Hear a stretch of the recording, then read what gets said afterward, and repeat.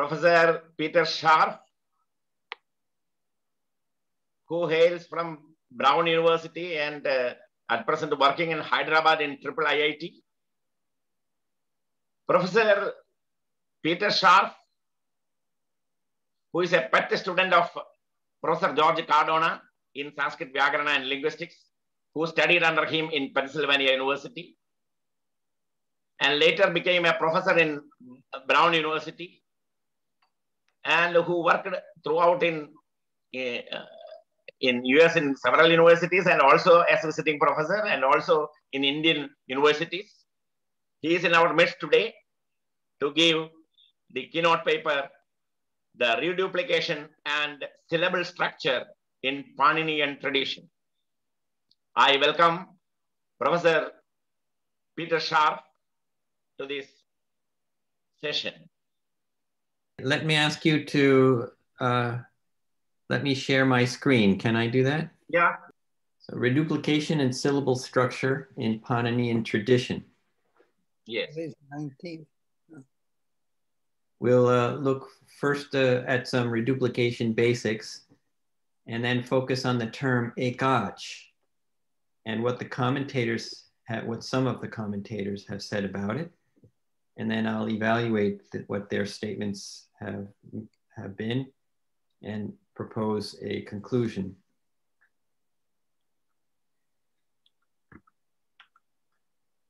So reduplication takes place in the perfect, desiderative, intensive, class 3 present stems and the reduplicated aorist, each of which I've given an example here. From the root kur, chakara in the perfect, chakirshati in the desiderative, che kriyate in the intensive. Just a moment, I'm going to adapt my audio so you can hear me a little better. Yeah. Yes.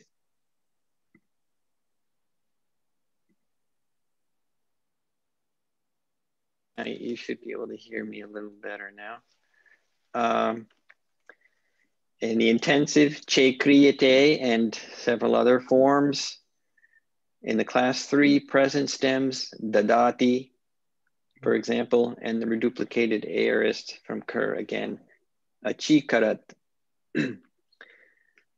So the question is, what gets doubled?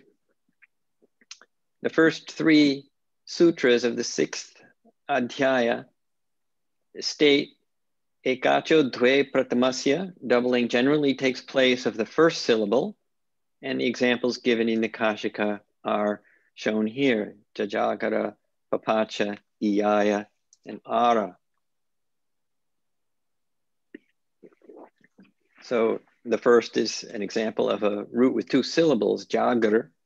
The second of a single syllable with initial and final consonants, pach. The third and the fourth are of roots with a single vowel, e and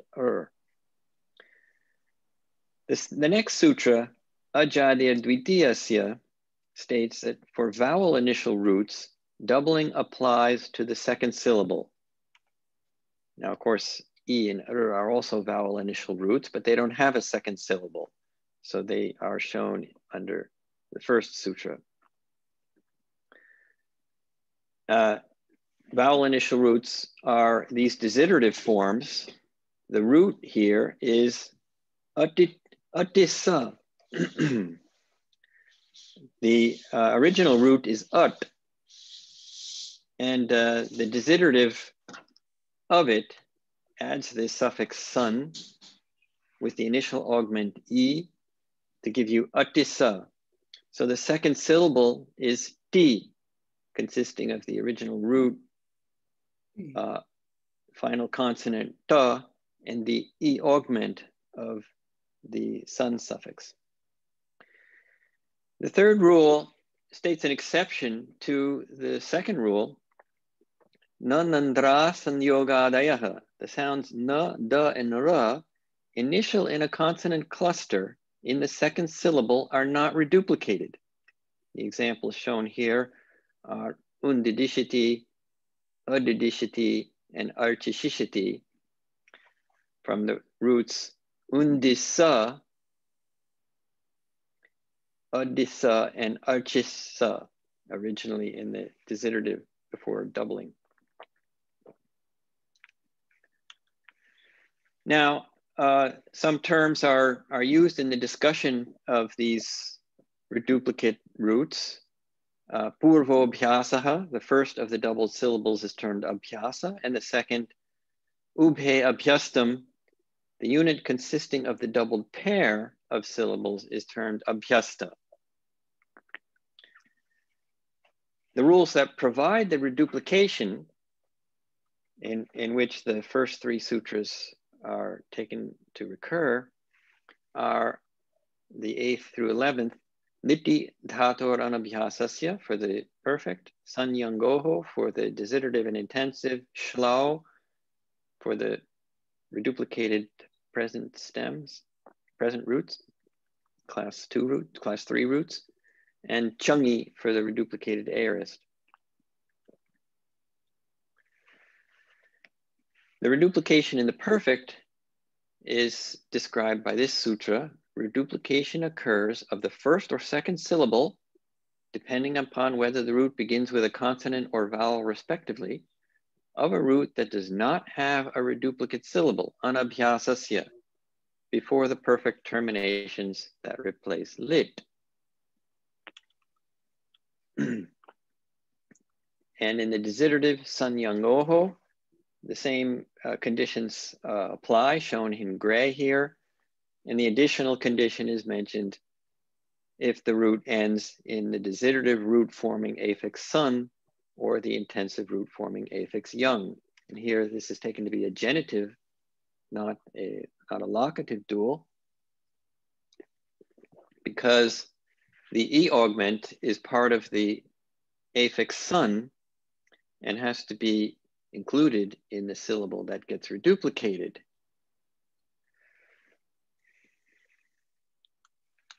In class 3 roots, shlau provides the reduplication with the same conditions shown in gray before the 0 suffix shlu of class 3 roots, and chungi before the reduplicated aorist affix chung.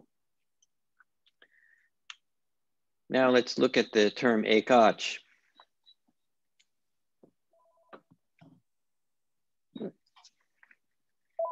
Akashika states that the compound is a bahuvrihi compound. Ekachaha iti bahuvrihi nideshaha ekoch yasyasa ayam ekach iti avayavena vigraha tatra samudayaha samasarthaha. A segment of sounds consisting of both consonants and vowels that contains a single vowel is a syllable, not just the vowel, not just one vowel. Now, the question is, which consonants are included? Does the syllable include the consonants that precede the single vowel, as shown in red in pach, follow the single vowel, that is just the cha in pach, or both, that is the entire syllable pach with preceding and following consonants? And does the syllable include all of them? That is, if there's more than one initial in a conjunct consonant in the root, does it include both consonants? If more than one consonant follows, does it include both? Or just the immediately contiguous one, as shown in the last line here in red?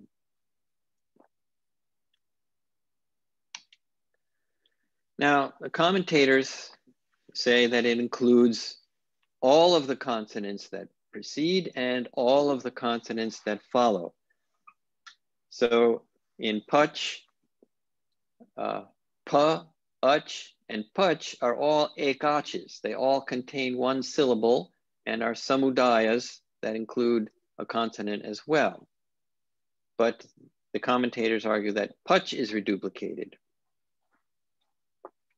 So in this passage, he states, thus in pach, with which vowel there is a whole ekach, with that same vowel, there are ekachas that are parts of that, namely ach and pa.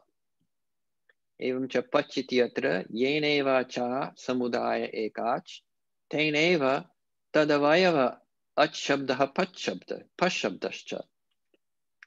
Among these, tatra, the separate ekachas that are parts of that whole are not reduplicated. Pratagavayave avayave ekach nadviruchite. The separate ekachas that are parts of the whole are not reduplicated. Rather, the whole ekach is. Kintarhi samudaya ekacheva. Jinendra Buddhi, in his commentary here, specifies the precise segment that is to be reduplicated in each of the four perfect active third person singular examples given in the Kashika. Jajagara, jag in the root jagar, papacha, pach in the root pach, iyaya, e in the root e, and in the root to go in the form ara. Now, Jinendra Buddhi gives an argument in favor of his determination of the Kashika, that the initial and final consonants are included. Faults would occur if just one of the ekachas that are parts of the whole root constituted the syllable to be reduplicated. In the root pach, if just the second partial ekach, ach, were reduplicated, the perfect active third person singular papacha would not result because the initial pa would not get doubled.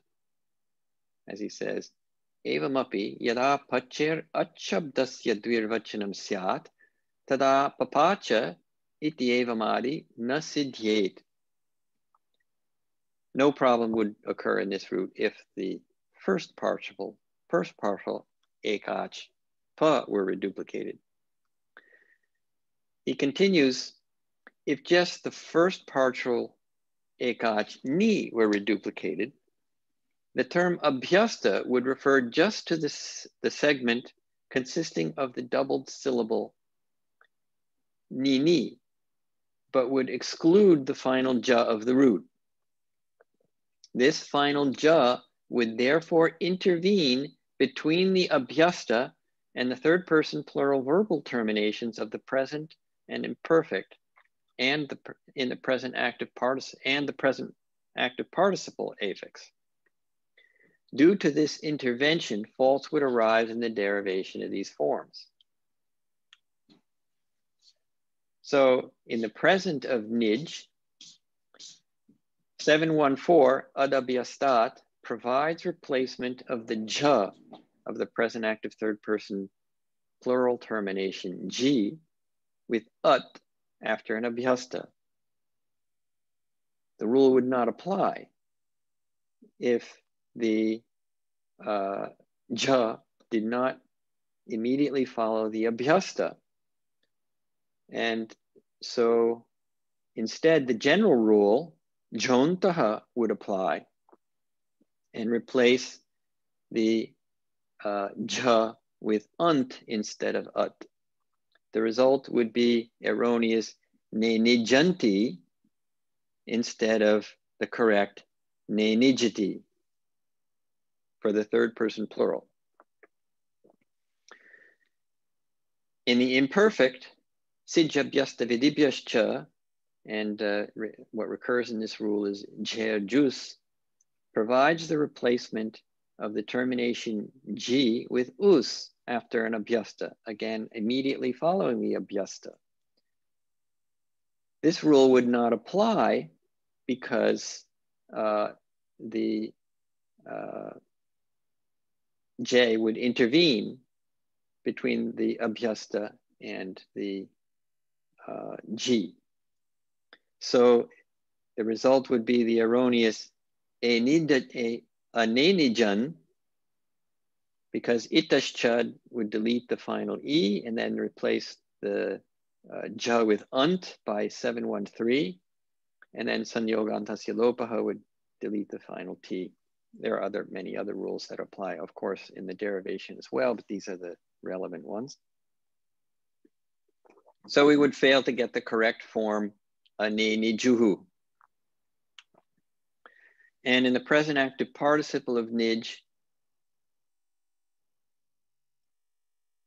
ugidacham sarvanamastane dhatoho provides the augment num after the vowel of the affix shatar, final in a present active participle stem before a sarvanamastana nominal termination, as well as elsewhere. That's relevant is this. Nabhyastat shatuhu negates this provision after an abhyasta. Again, it is assumed it has to be immediately following the abhyasta. The rule would not apply if the J intervened between the abhyasta and ni. The result would be the erroneous nenijan in the masculine nominative singular after the num augment by 7170 applied, and we delete the final T by sanyogantasya lopaha. So the correct nenijat without the penultimate N and with preservation of the T of shatar would not occur. And Jinendra Buddhi's argument is shown here in detail, which I won't read through for the sake of time. And Jinendra Buddhi therefore concludes, Tasmad ayuktam avayavanam dvirvachanam ataha samudaya eva dvirvaktavyaha. Therefore, reduplication of the parts is inappropriate, hence just the whole should be reduplicated. Now, Jinendra Buddhi considers an objection. The second syllable, the objector says, would not include its leading consonants because they were included in the first syllable as its trailing consonants. That is, if a syllable includes all the preceding and following consonants, then the second syllable of the root can't include the consonants that followed the first syllable because they were already included in the first syllable. So they can't be included as the initial parts of the second syllable. Yadi tarhi pratamasya ekacha dvirvachanam anena badhyate vyanjanasyapi pratama dvirvachana sambandhinaha dvirvachanam badhyeta tad yathabhutasyaiva prasangas tathabhutasyaiva dvirvachana nivrittir bhavati kimbhutasya cha pratama dvirvachanasya prasangaha savyanjanasya tatra yatha pratamasya ekacho dvirvachanam na bhavati evam ekaj vyapadeshino vyanjanasyapi na syat. Jinendra Buddhi then answers the objection. The explicit negation of the reduplication of na, da, and ra in the second syllable by the third sutra of the sixth adhyaya indicates that the leading consonants should be included anyway, even though they're mentioned twice as belonging to the first syllable and the second syllable. Naisha dosha. Yadayam nandraha sanyogadayah iti pratishedam shasti tadnyapayati vyanjanasya dvirvachanan nivrittir na bhavati iti. Anyathahi nadaranam dvirvachana pratishedo anartakasyat praptya bhavat. If you included the syllables, the na, da, and ra in the first syllable and not in the second syllable, then there would be no need to state this exception, because when the second syllable got doubled, the nandraha would not get doubled anyway.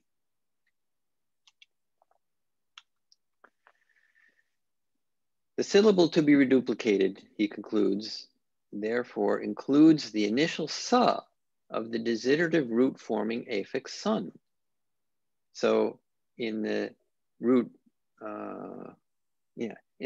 atisa, before reduplication, the desiderative root atisa from the base root at would include the sa, that is tis, And similarly in ashisa, shis, and in arisa, nis, as he said, atitishiti, ashishishiti iti, atir asheshcha, sani, iti krite, tishabdaha, shishabdascha, dviruchite, ararishiti iti, artehe, san, id, guna, raparatveshu kriteshu, rishabdo dviruchite.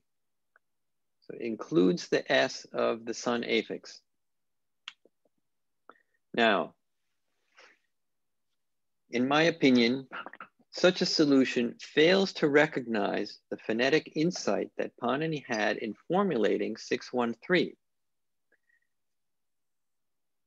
It indicates not that the second syllable includes all of the consonants that precede, and the first syllable includes all the consonants that follow necessarily. Of course, it has to in single syllable roots because there's only one syllable. But it indicates rather that the coda of an initial phonetic syllable is not included in the second syllable of a disyllabic root. So the nandraha are the codas of the first syllable. And this is well known in phonetics. They have greater sonority than the following consonant which begins the next syllable.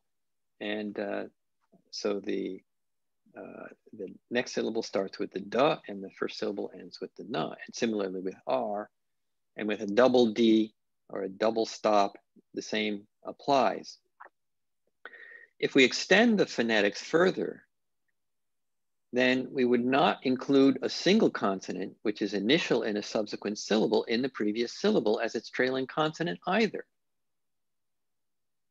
It's well known that Sanskrit has a syllabic structure that includes preceding consonants. Therefore, we would exclude the sa of the desiderative root forming affix sun from the second syllable.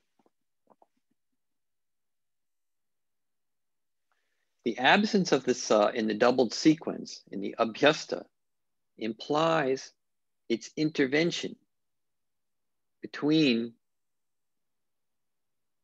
the abhyasta and following affixes. That is, we would eliminate immediacy, anantariya. The importance of this issue is discussed in detail by Sharon Ben-Dor, who's present in this meeting, in a paper he has submitted in the forthcoming felicitation volume in honor of Professor Cardona. I won't go into detail into that matter, but I hope you will look forward to reading his paper where it has important implications. Thank you.